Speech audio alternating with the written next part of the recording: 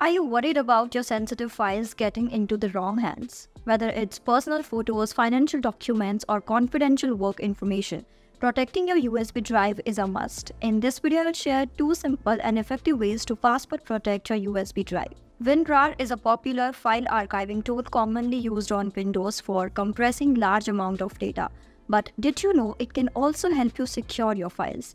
This method is especially useful if you want to encrypt specific files or folders instead of the entire USB drive.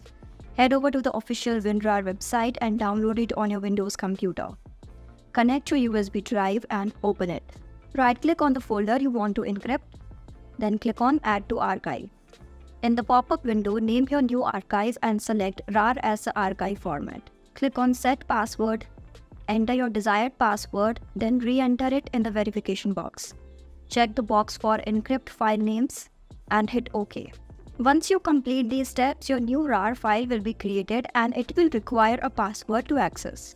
This is a simple and effective way to protect your sensitive data on a USB drive. 7-Zip is also a great option to encrypt your USB files. First, download and install 7-Zip on your computer from the official website. Open the application. Right-click on the file or folder you want to protect on your USB drive. Click on 7-Zip, then click on Add to Archive. In the Add to Archive window, select your preferred archive format and enter a password for encryption. Click on OK to begin archiving and encrypting your files.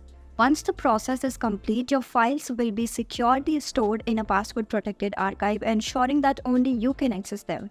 And if you ever find yourself in a situation where you have accidentally deleted, lost, or formatted files from your USB drive, don't worry. With advanced file recovery tool, you can recover your lost data easily.